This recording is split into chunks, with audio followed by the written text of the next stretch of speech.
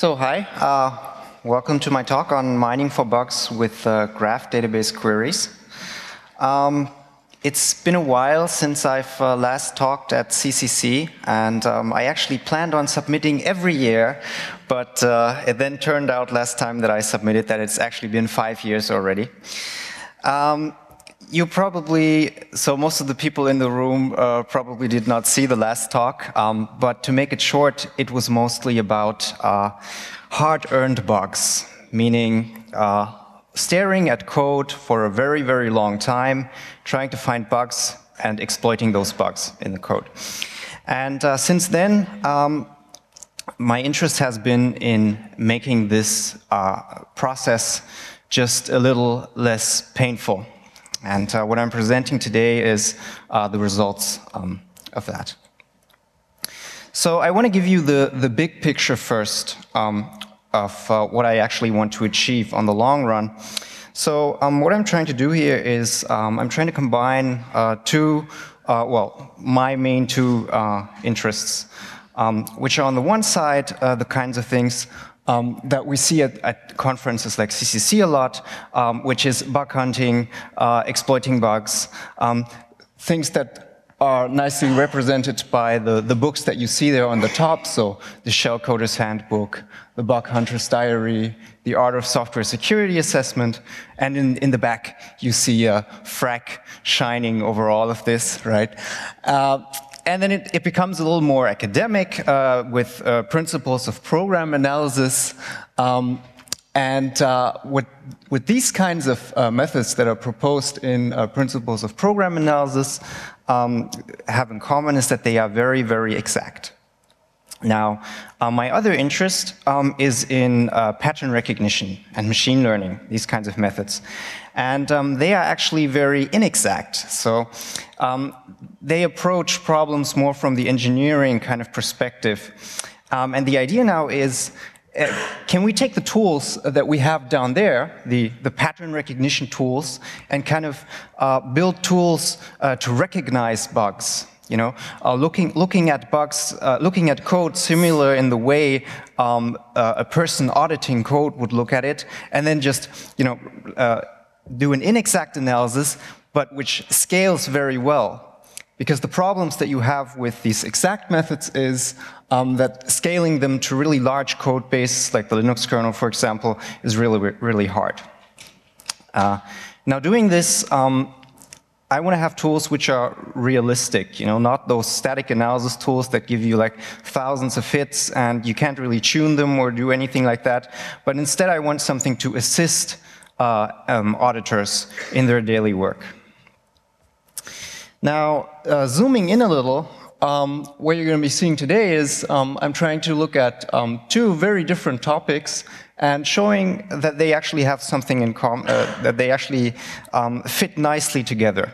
So one of them is good old computer science compiler construction, and the other is the shiny and new graph databases, or as some people like to say, big data, right? And we're going to see that they actually fit nicely together. That's what I want to achieve in this talk. Now, to start off with, let's take a look at an example bug. So this is a bug found by Stefan Esser and presented in his Syscan 13 talk. And, in his talk, he presented a lot of different bugs, and this one is certainly not one of those. This is more of a side finding, I would say. But it's interesting for us, as you'll see in a moment. So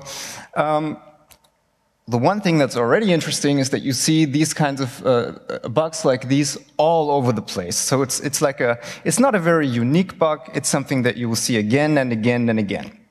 Now, as you see, there's this variable, 32-bit wide, called nameLen, and it's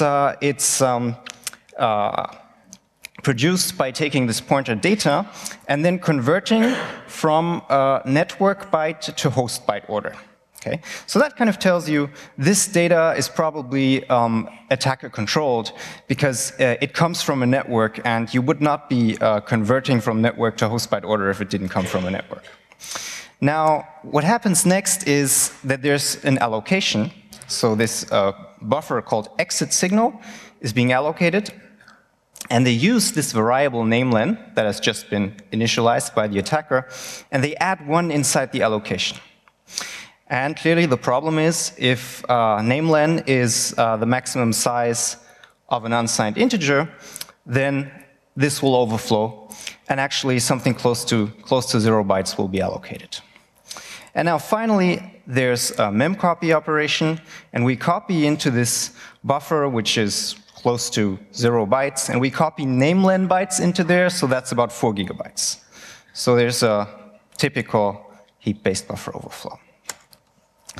Now what's interesting is how he found this, and that's why I took this example.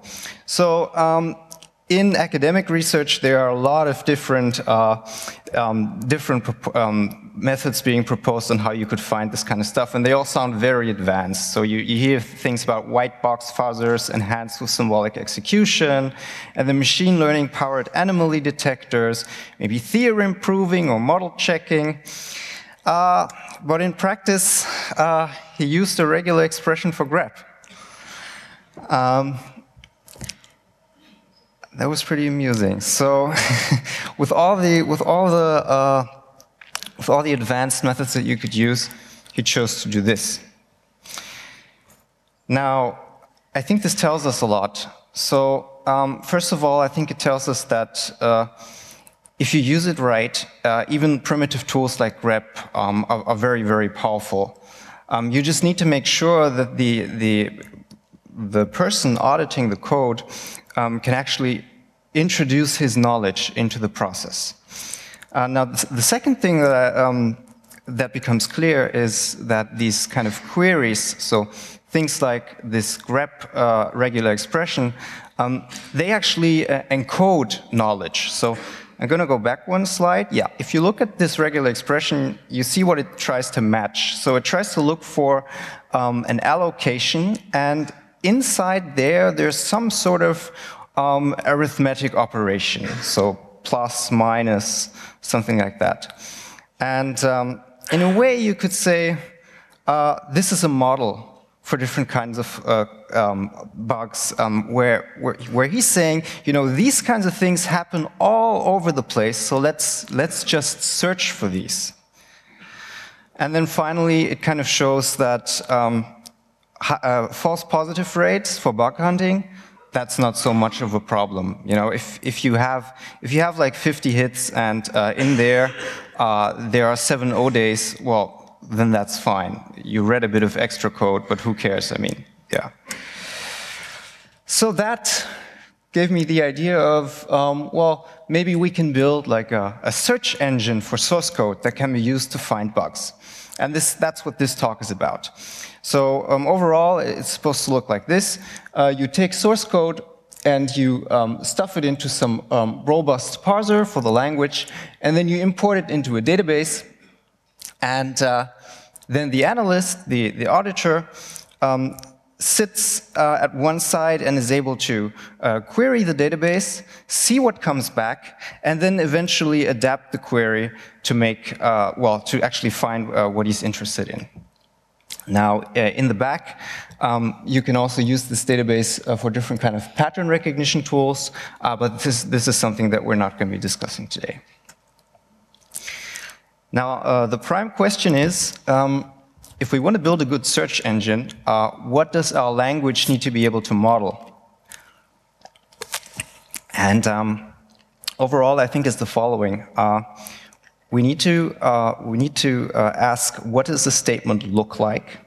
And can we get from one statement to another? And how do the statements affect each other? And we can, of course, take a look at how people who design compilers have tackled all of these problems, since, you know, when you try to write an optimizer or something like that, you need all this kind of information. And in compiler construction, well, they essentially have different graph representations of code.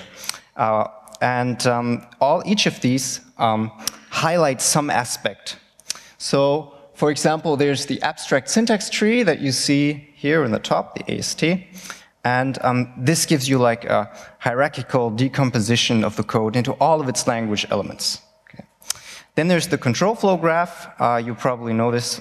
That's essentially what you see in tools like IDA Pro, which tells you, well, the statements have been collapsed, right? And you see how you can get from one statement to the other. And on condition nodes, you see whether the condition needs to be true or false to get to another statement. And then this thing here, this is not so well known. This is called the PDG, the program dependence graph. And this has edges to model data flow. So this says a variable that is being produced at one statement reaches another statement. So it's not changed on the way. So there's actually data flow from here to there. Okay. Now, as I said, they all highlight some aspect of the code that we want to be able to model in a search query. But none of them are good, can really do it all, right? And another problem is, if you take a look at a typical query, then it's going to sound a bit like this. Find a call to foo in a statement where data flow exists to a statement that contains a call to bar. Okay? That means what you're actually doing here is you're kind of transitioning from one representation to the other, right? So first you're in the syntax world. First you're saying, find a call to foo, which means, well, in the syntax tree, there needs to be a node which is call to foo. But then you want to take a look at data flow. Now you want to see, can I get from this statement to another statement? And here, the abstract syntax tree fails completely, and instead you want to use something like the PDG. So you want to transition from the AST to the PDG, and then again to the AST. And what we wanted to have is a representation that can do all of these things. And the primary observation here is that in all of these representations, the CFG, the PDG, and the AST, for each of the statements, there's actually one designated node, right? So if you look at this int x equals source, there's one node in the CFG, there's another in the PDG, and also in the AST. Here it's just a declaration node.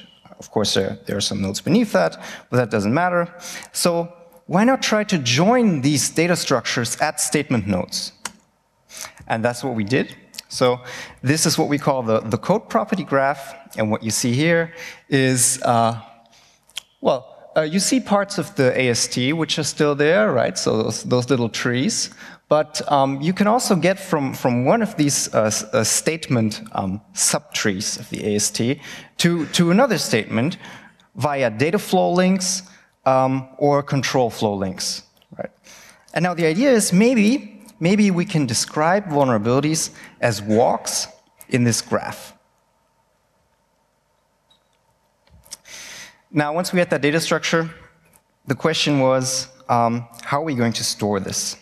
And it actually took me quite some time to realize that, well, if you have a graph, then trying to map this to a classical relational database management system is not going to be much fun, because you need to map a graph to tables.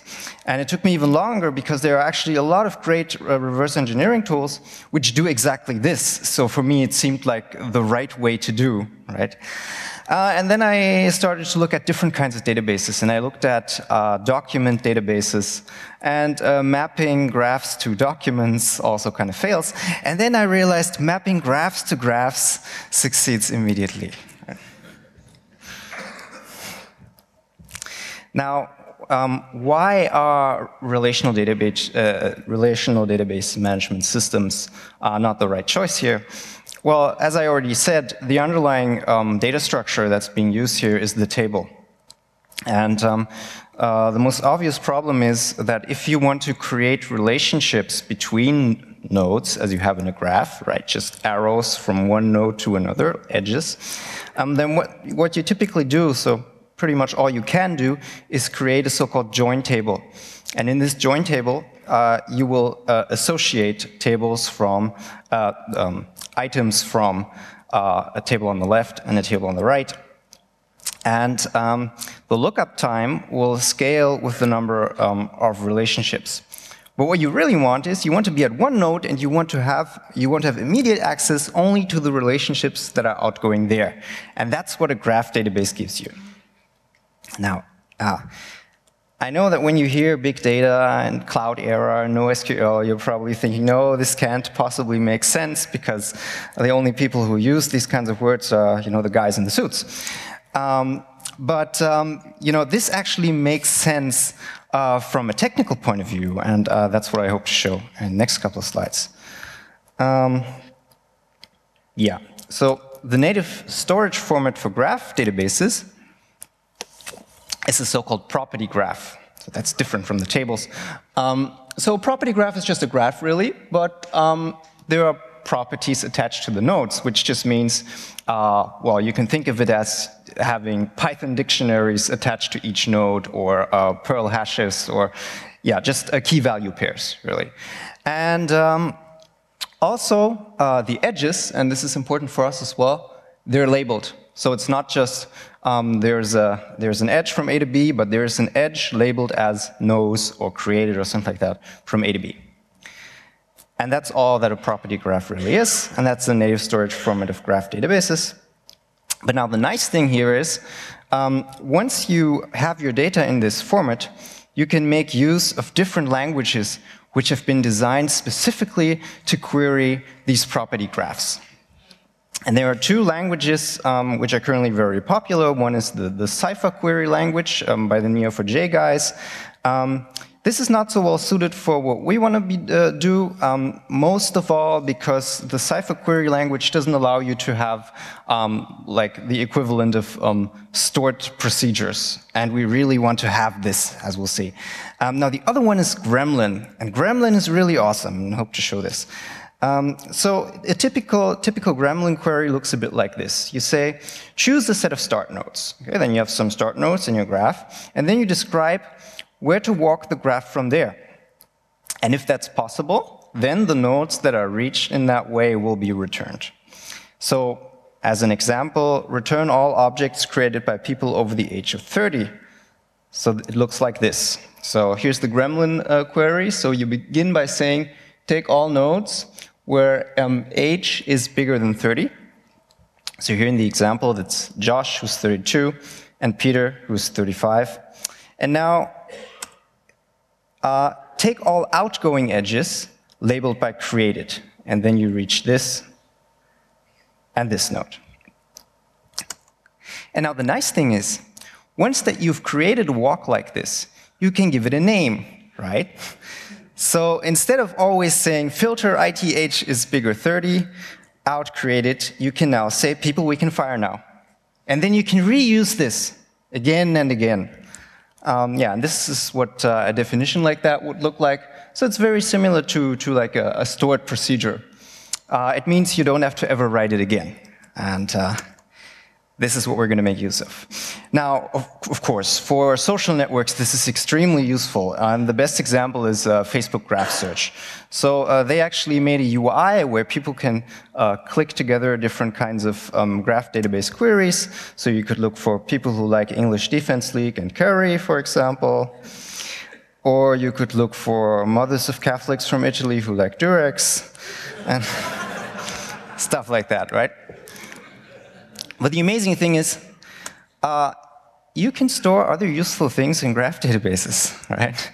And the code property graph, by definition, really, is a property graph, right? So you can store it in a graph database. And now, we can use this trick here, taking walks in this graph and giving them a name to define a domain-specific query language for vulnerability discovery. That's the idea. And we did all this and made it open source so you can play with it. So this tool is called Yearn, the robust code analysis platform for C and C++. Don't be fooled, it's mostly C, but if you throw something like Firefox at it, which is, let's say, nice C++, then it will also work for you. But if you throw something like the STL into it, then it will fail miserably. Anyway, by definition, you get an extensible query language because you have Gremlin, right? And we provided a lot of different traversals. They're called like these pipes that you can immediately use. It's scriptable via Python. because so many people like Python. And I also wrote a couple of shell utilities that you can use for like day-to-day auditing work. And it's known to work on other people's machines, which I'm very, very proud of. Okay. Yeah, you can download it here. Okay, so let's take a quick look at what this tool looks like. So you have an importer. You start to import code. That's here. Okay, and then it creates a database called Yearn index, and this is then stored in the graph database. And then all you need to do is start the database server, and it will open up. Well, it will make a REST API accessible. So this shows. This kind of stuff comes from web guys, right? Now, to make sure that you don't ever see that there's web stuff underneath, I wrote a library called Python Yearn that you can just include in your scripts, and it will just communicate with the REST API for you. And then you can run your scripts happily. So this is a complete working script, except for the query, right? Here you insert your query. So you connect to the database, you run the query, you print the results. That's all. Alternatively, you can use the shell utilities.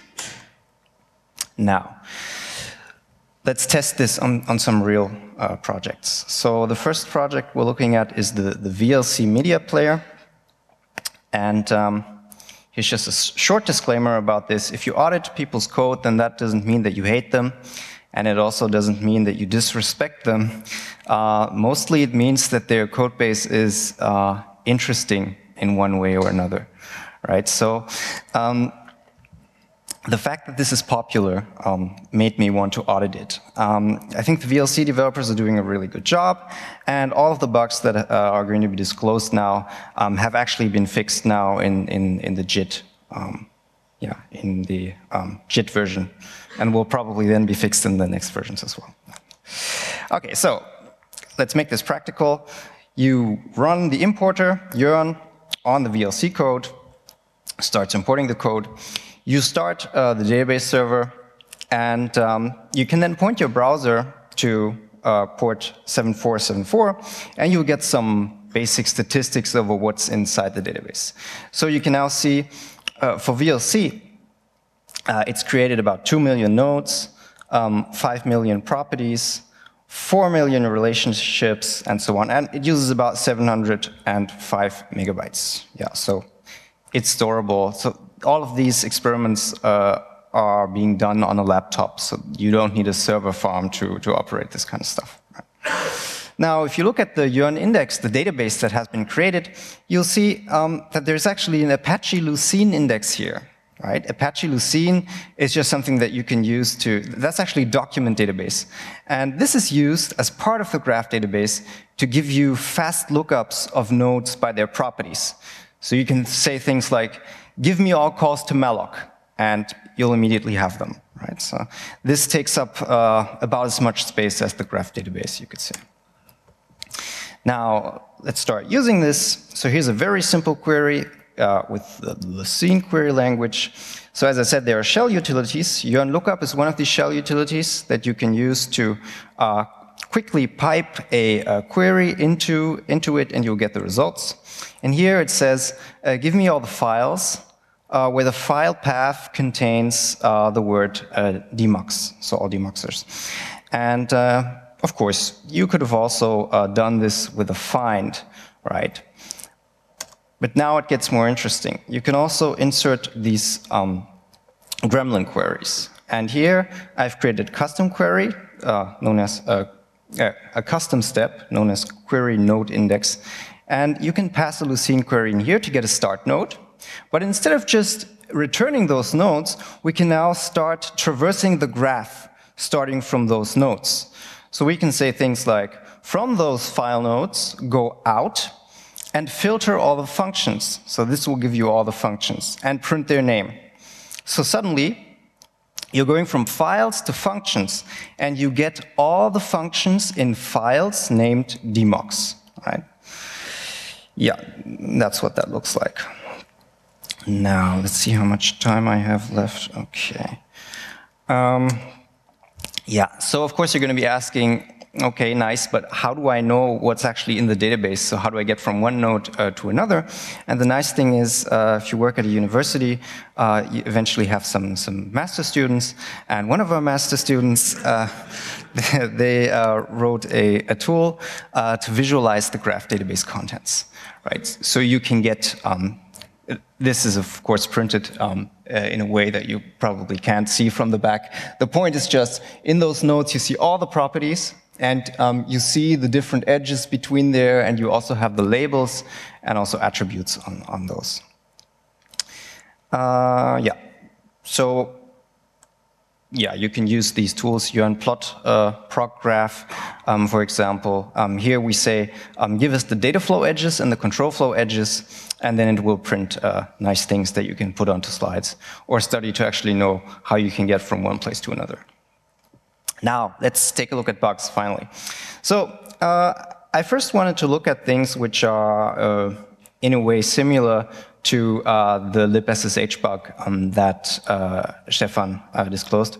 So, I usually begin this by formulating in words what I'm looking for. And in this case, this was get calls to malloc, where the first argument contains an additive expression, and the call to memcopy is reached by data flow, where the third argument, that's the amount to copy, also contains an additive expression, and the two additive expressions are not equal.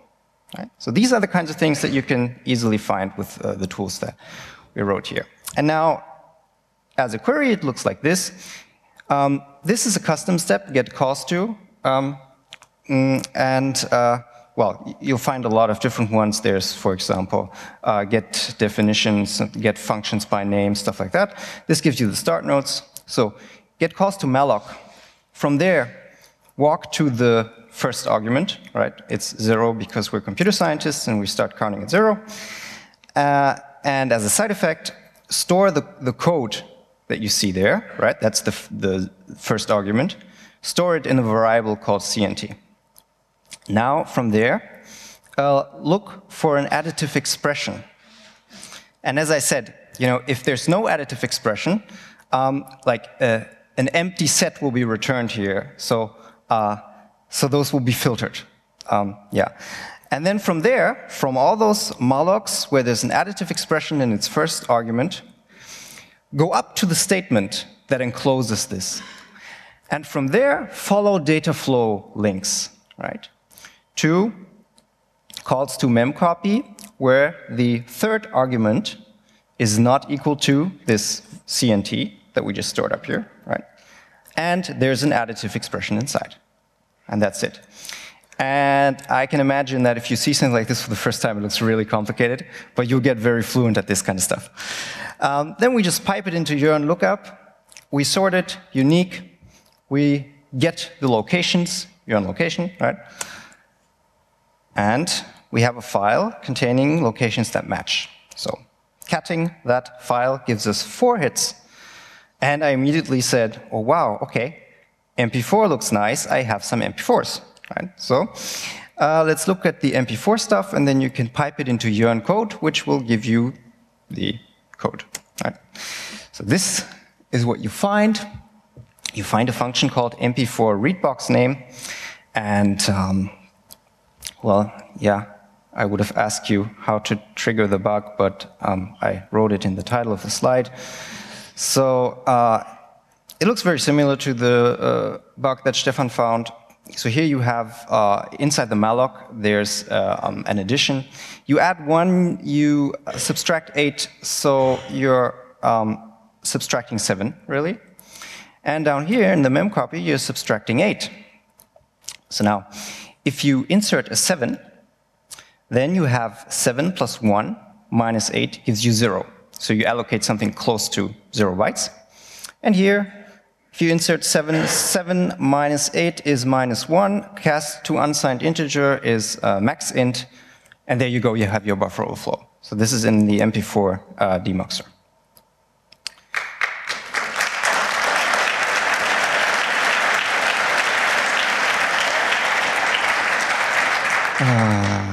Let's see. Yeah, okay. Now, an interesting question to ask here is, well, how do you come up with ways of, so what am I going to search for in this code to actually find bugs? And there were some wise words said in the Art of Software Security Assessment, and I'd like to quote this. So they say, in fact, two of our authors typically start reviewing a new code base by finding the equivalent of the util directory and reading the framework and glue code line by line. And I found this really helpful. You know, if you start auditing a new project, take a look at the language that's being spoken in this code base.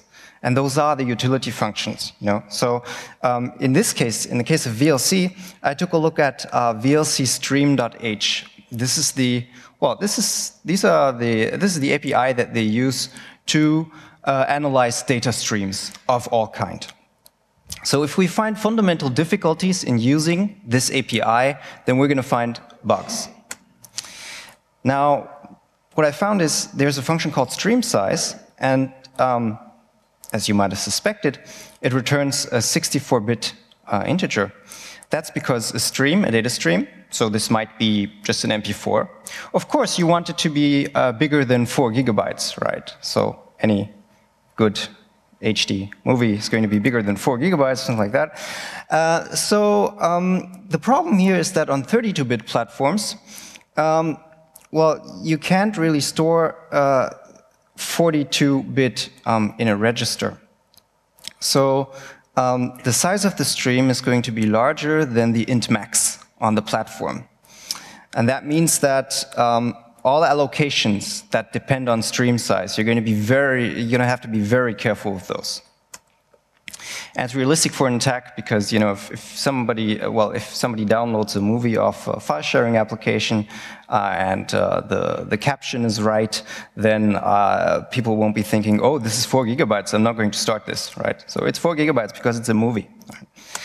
There you go. So again, formulating this in your head, you get give me statements containing calls to stream size and the symbol int64t, where data flow exists to statements containing the symbol malloc, right? So you get allocations depending on the stream size. And this query looks, well, the sentence is not so long and the query isn't either, so it's, again, get calls to, which you just saw, stream size, and then go up to the statement.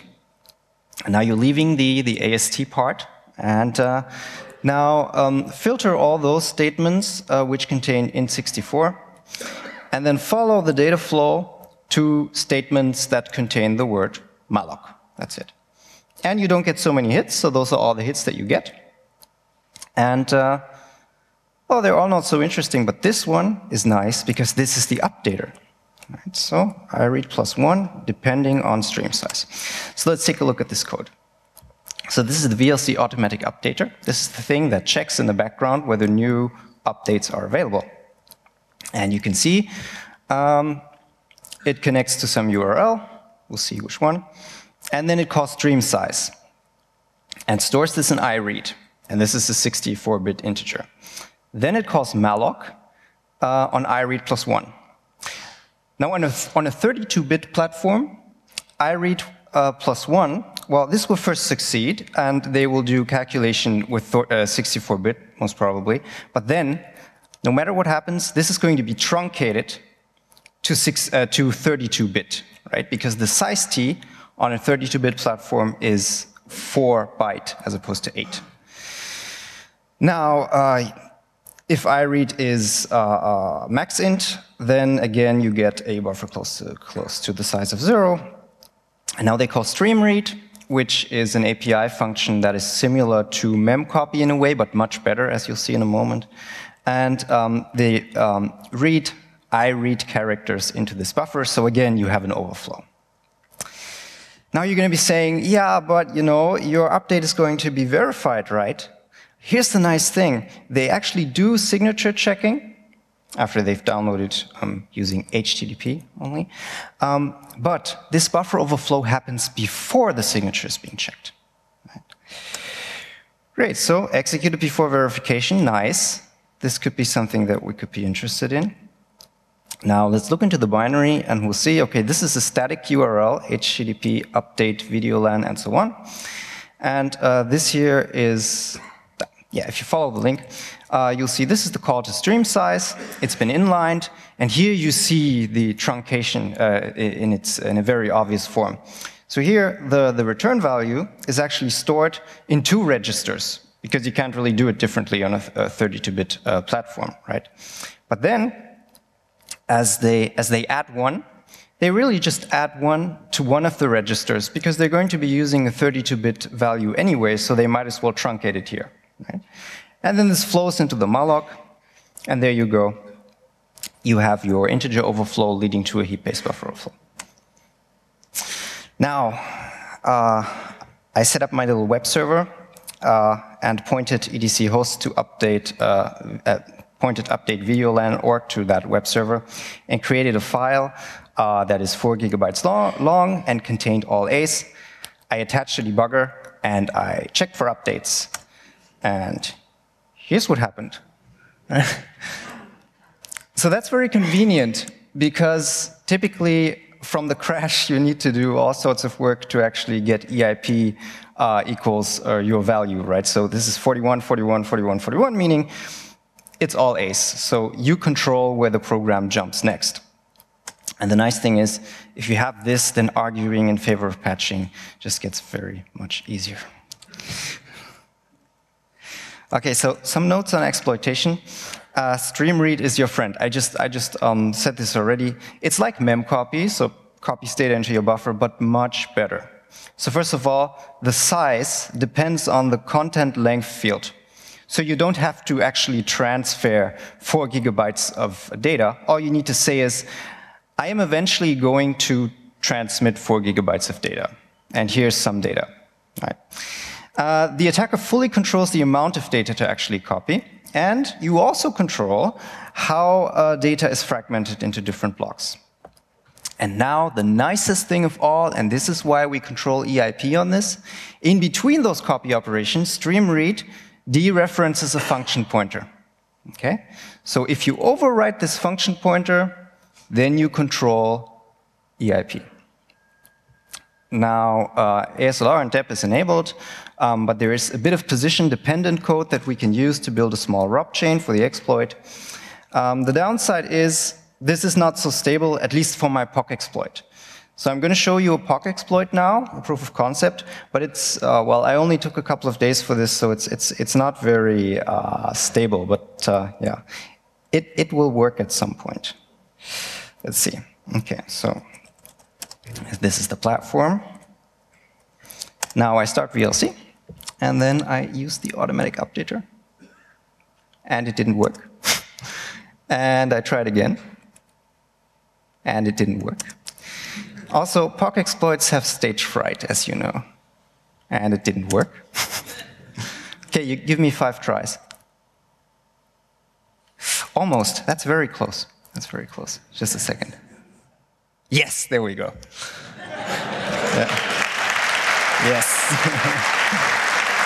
All right.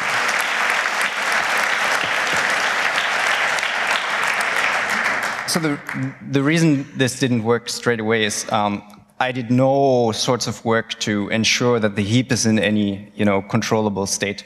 This is really just these were a couple of luck shots, and then eventually it hit the right address. But yeah, I mean it shows that you can execute arbitrary code. So this has to be enough to patch it, right? Good. Next. Yeah. So our second test subject was the Linux kernel.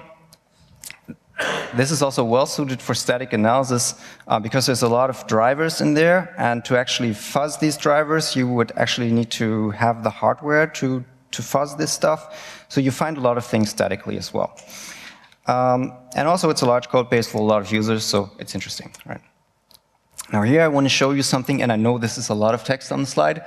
Here I want to show you that we can take very complex, we can define very complex traversals and then just hide them in a single word, which in this case is unsanitized, and then reuse them again and again. So for unsanitized, what I want to do is I want to be able to find cases where I have a flow from a source to a sink, but certain checks are definitely not in place. Right? So If you formulate this in complete form, it's the traversal returns attacker-controlled sources if and only if, there's an if missing, if they meet the following two conditions. There exists a path from the source statement to the sink statement in the control flow graph such that no code on the path matches any of the sanitizer descriptions. So these descriptions are something that you pass in there.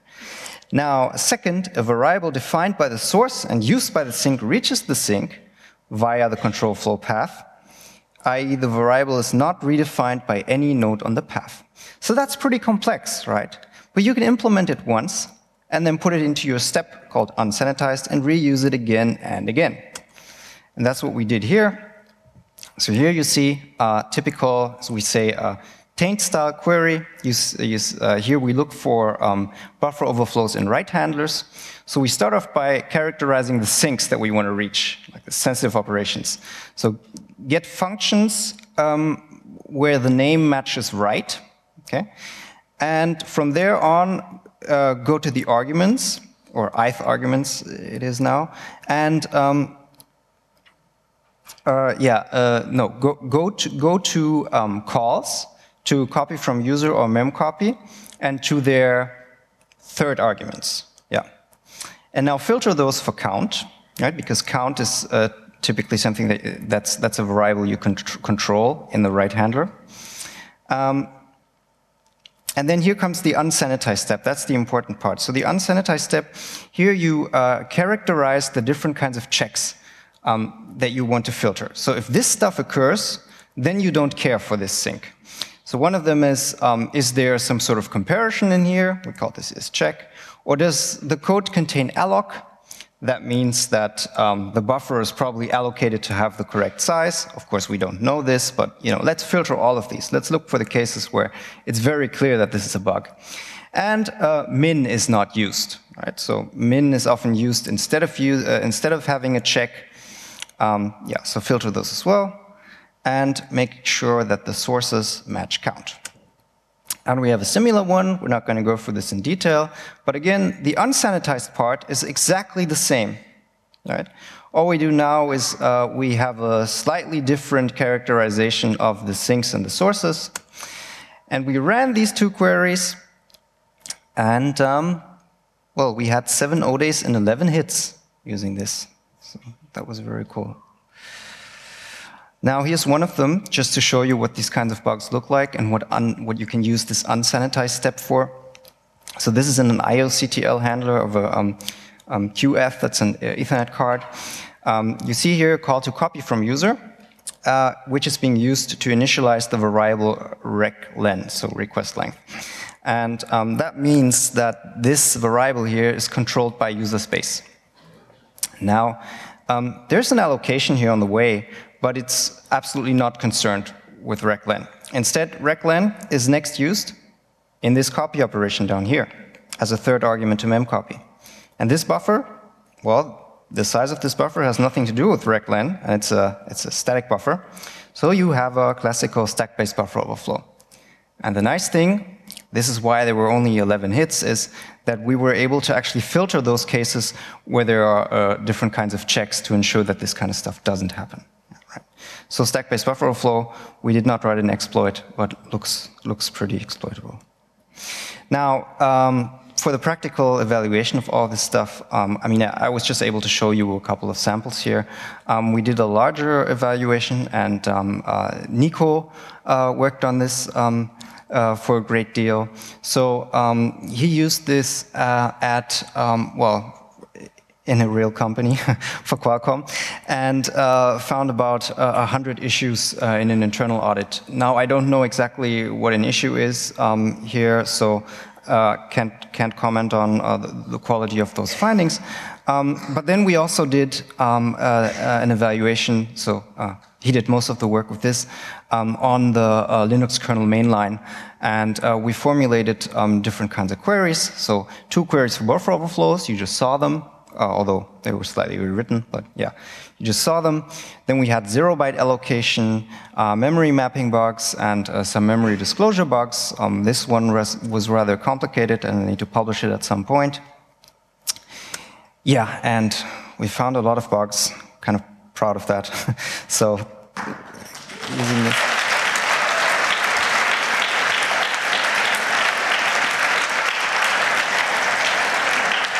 Yeah, and they were also acknowledged by the developers. So that's always nice to know that actually, you know, these are not just bugs for security folks, but actually they would also say it's okay. 10 minutes, yeah, that's good. Okay, so conclusion. Yeah, I showed you a system to mine code bases for vulnerabilities. On the long run, here I've already built a bridge between program analysis and graph databases. On the long run, it's, you know, the larger effort of this is, can we have typical pattern recognition data mining techniques to discover vulnerabilities, and this is one part of this. And finally, as I just said already, we found real exploitable bugs. So yeah, it seems to work in some cases. Thanks.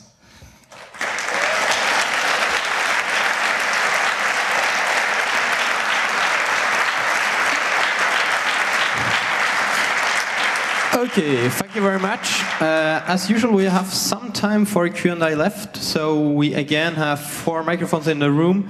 Please, all the people in the room who have questions, line up behind the microphones. And for the people on the stream, we also have a signal angel in the room who takes your questions on Twitter, IRC, and all your online, well, means.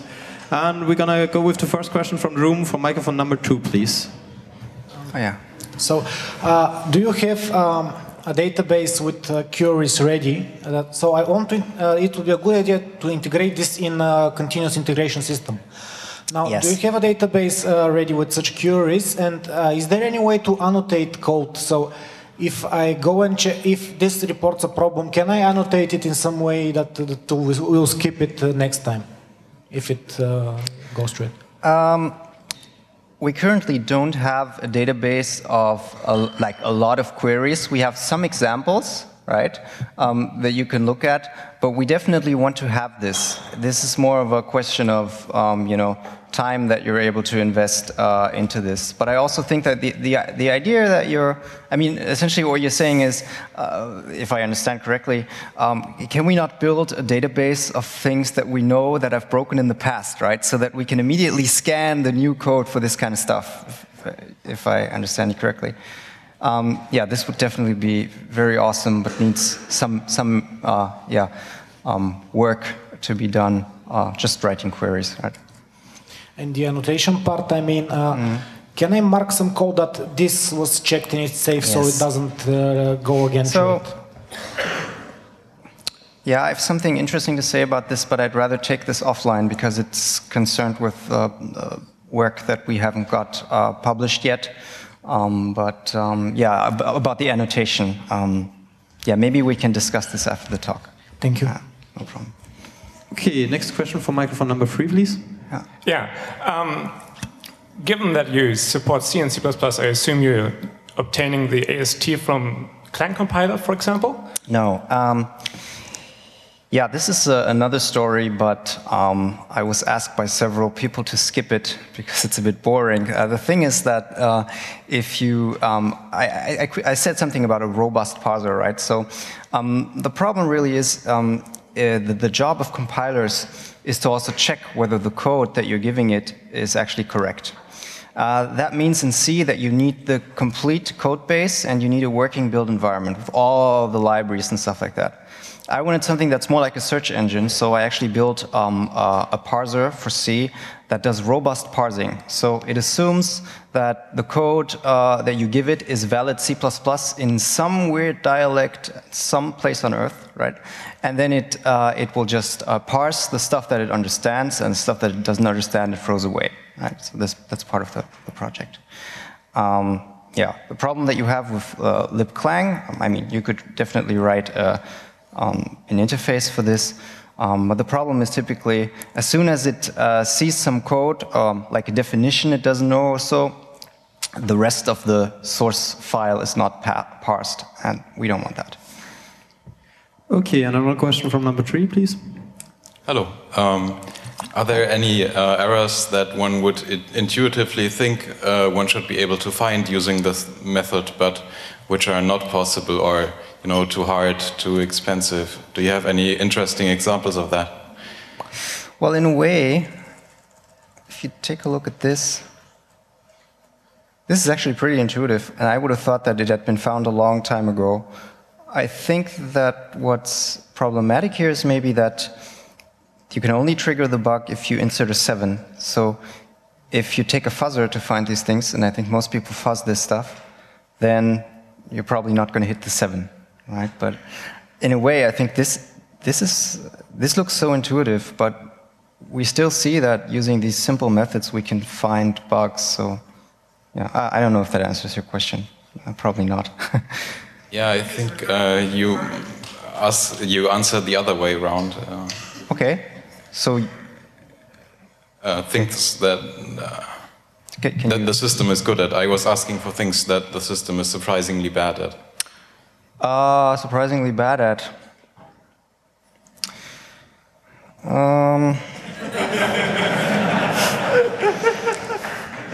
Well, I mean, there are very obvious limitations, right?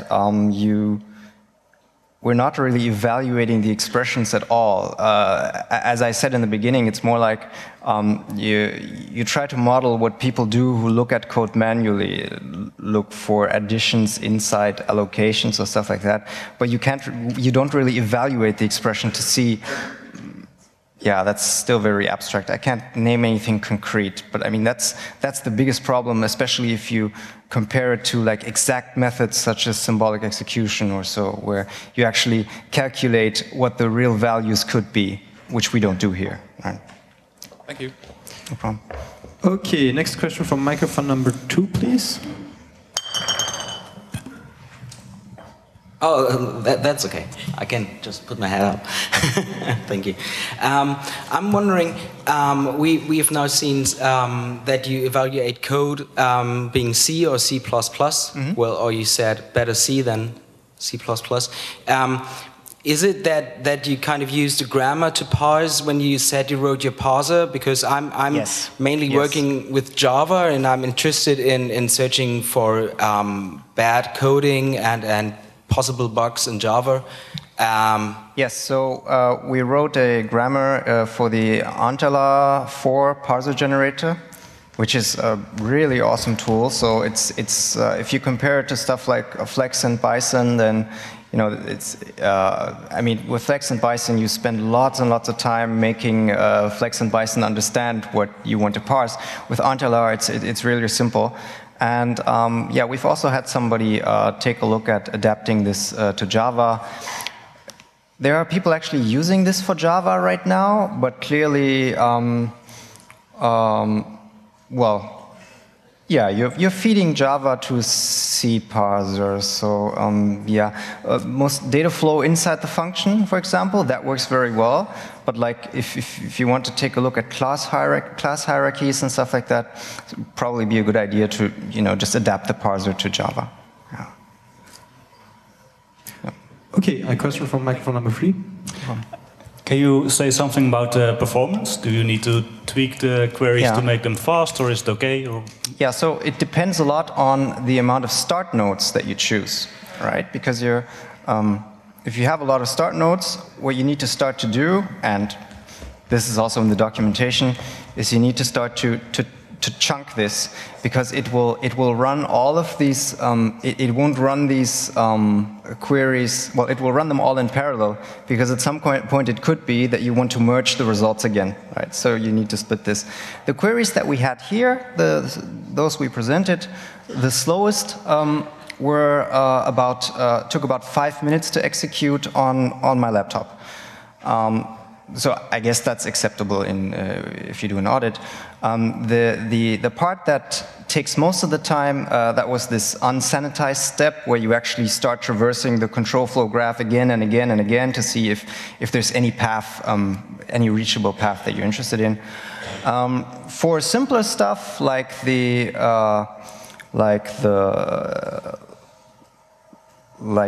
bug here, for example, or also the updater bug, this is pretty instantaneous. So it takes well, maybe not instantaneous. It takes 10 to 15 seconds or so. Yeah. Cool. Okay, I see we don't have any more questions from the room. Is there maybe a question from the internet? Okay, no. So please, thank you again, Fabs, for your very interesting talk.